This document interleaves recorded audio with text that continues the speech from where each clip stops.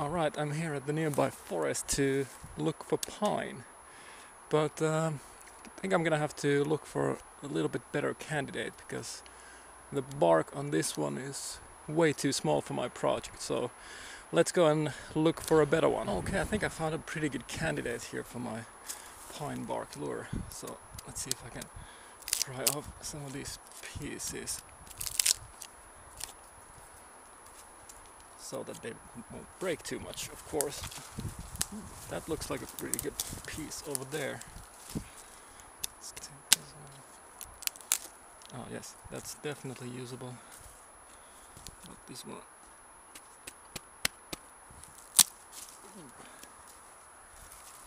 Yes, that'll work too. And let's see.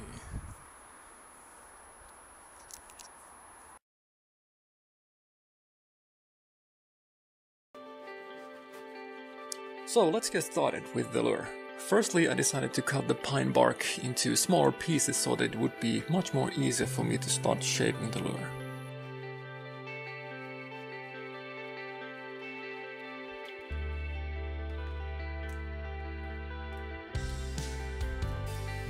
It's been a really long time since I made anything from pine bark, but it's funny, I didn't remember it being so easy to carve. The pine I was able to find from the forest is actually pretty close to the density of balsa wood. Also, it has similar floating properties as balsa wood, so it's a really nice material to use on a topwater bait, such as the one I'm making right now. Also, I'm pretty sure that a few of you guys are wondering what the hell is a Nirha. Well, put it shortly, Nirha is an old Finnish topwater lure from the early 1900s, which were originally used for trout and salmon, mainly on rivers. But of course other species will hit these things too, and I've used these for big perch and pike in particular with pretty good success.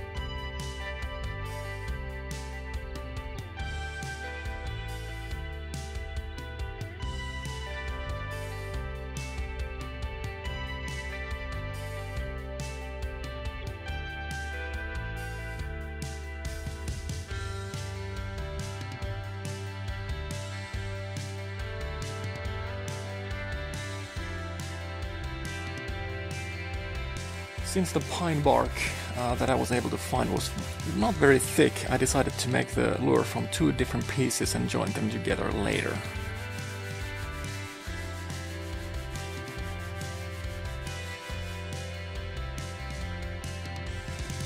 Once the two pieces were sanded flat, I drew the profile to both of them. I used an old standard profile that I've used many times in the past for these type of topwater baits.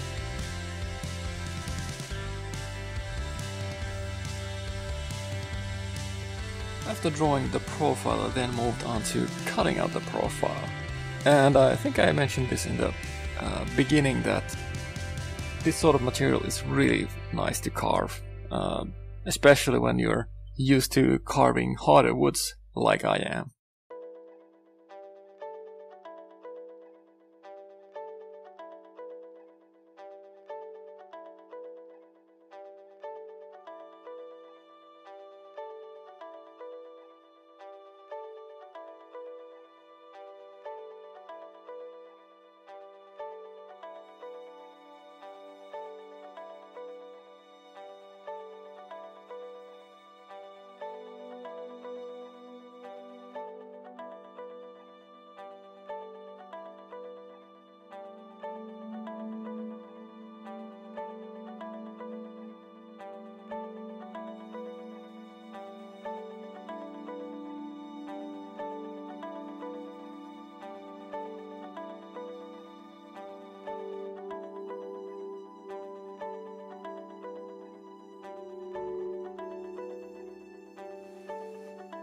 Once the cutting was done, I pinched the two pieces between my fingers and sanded the two pieces identical that way.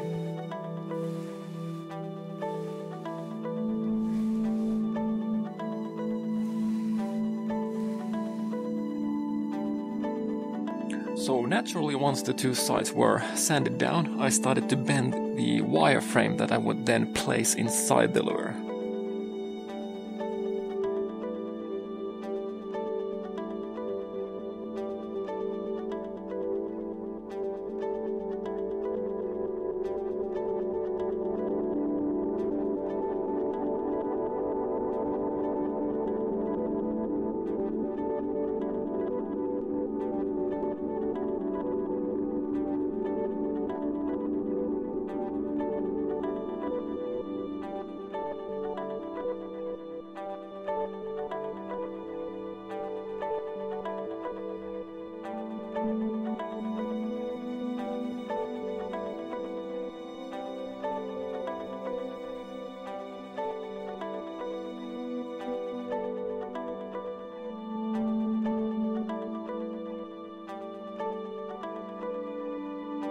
So, since I needed to make sort of a slot to fit the wireframe inside, I needed to first glue it on to the other half so that it would not move while I used the wire to indent the two halves by pressing them together and creating an identical pattern to follow later on.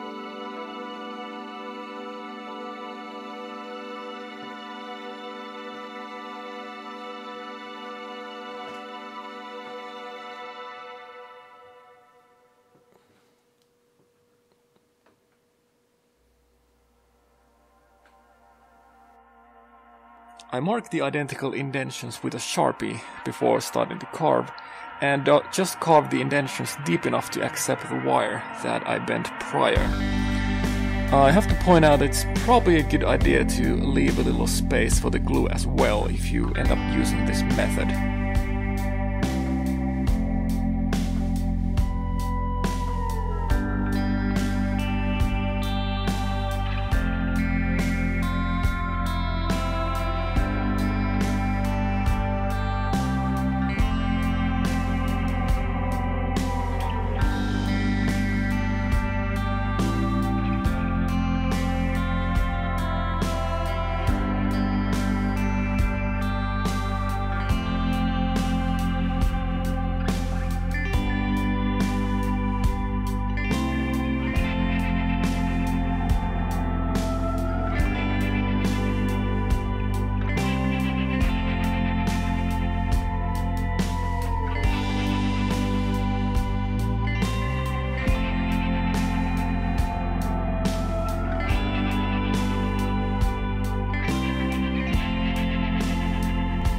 This sort of top roller is meant to hang in the surface, bit of an angle, with the tail pointing down, so I still needed to make a slot for the belly weight.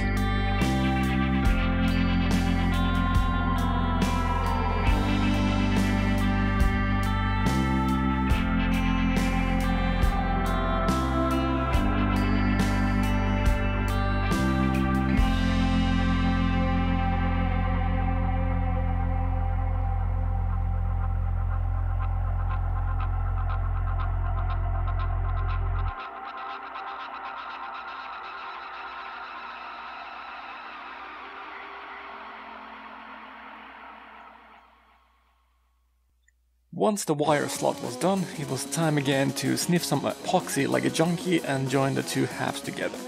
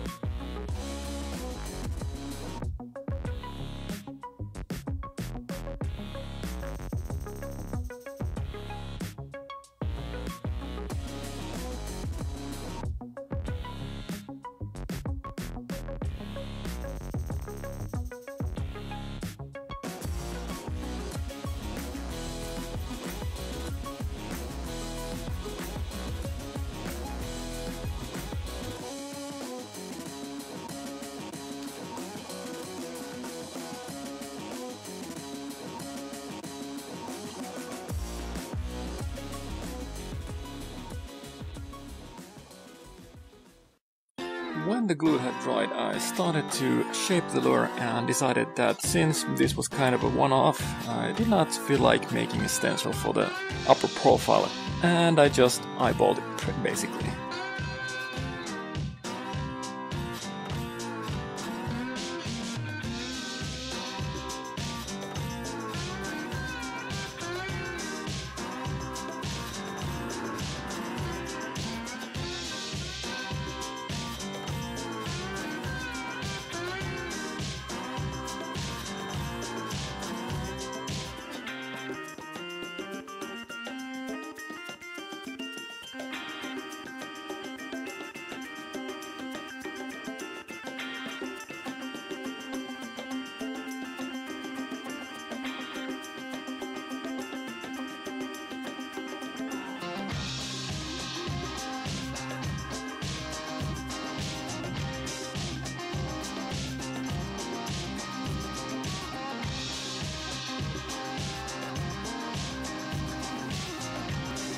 After the knife work, I just sanded the surfaces and did the final adjustments to the profile.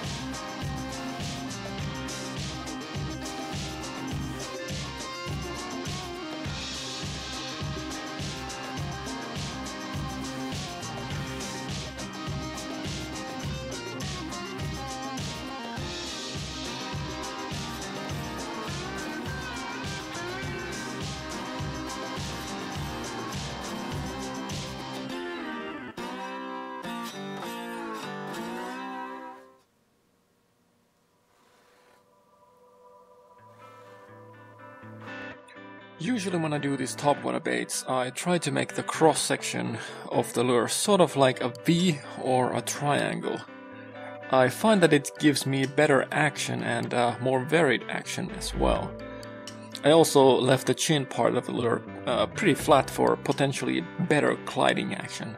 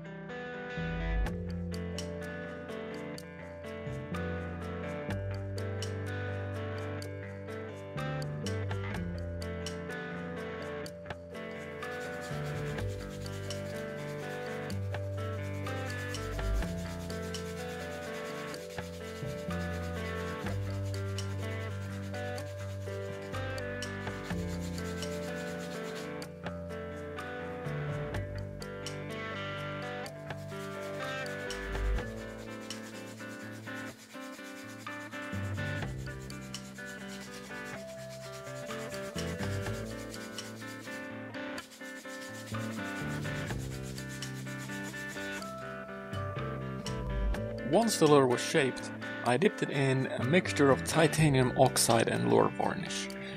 I would then repeat this 5 to 6 times to give me a nice and durable base.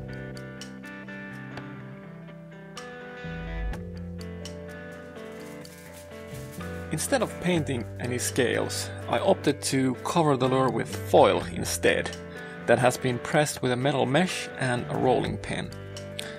You want to make sure that you have something like a shirt underneath and a completely flat surface, or else this won't work.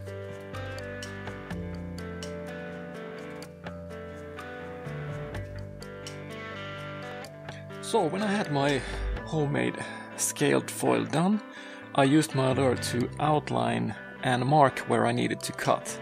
Oh, and by the way, the foil I used here is just normal cooking foil that you can buy from any supermarket.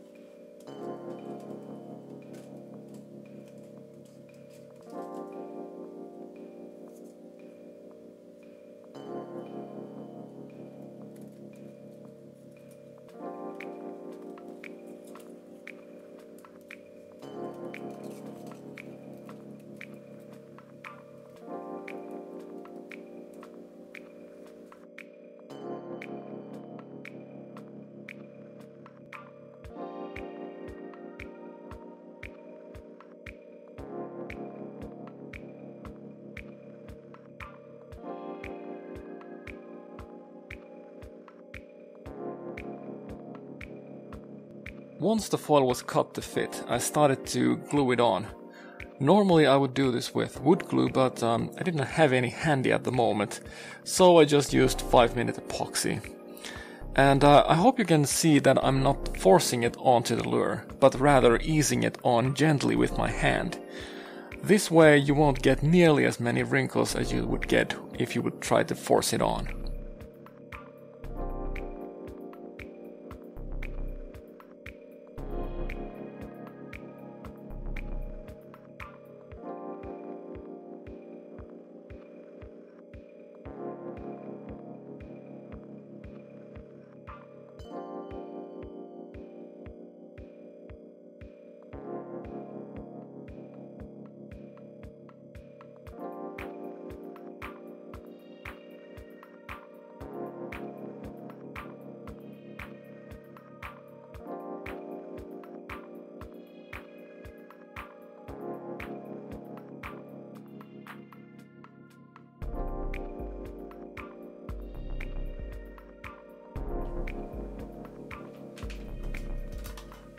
When I had the foil glued on, I dipped the bait a few times to clear varnish, to hide the seams and make it ready to be painted.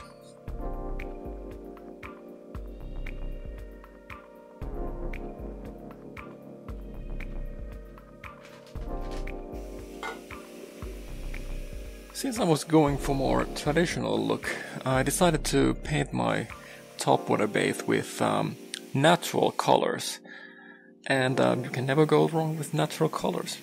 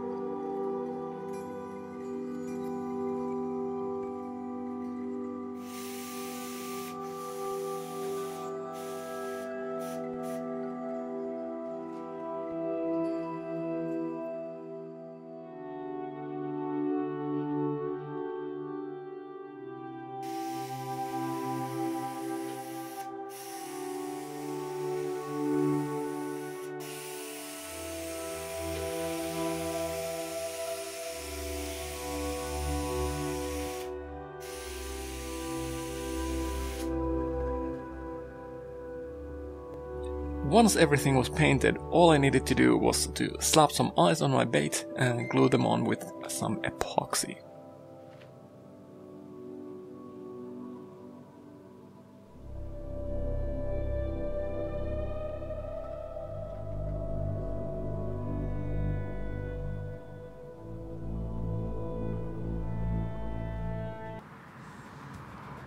So after adding few layers of epoxy to coat the lure, it's time again to take it out for a spin and see how it swims.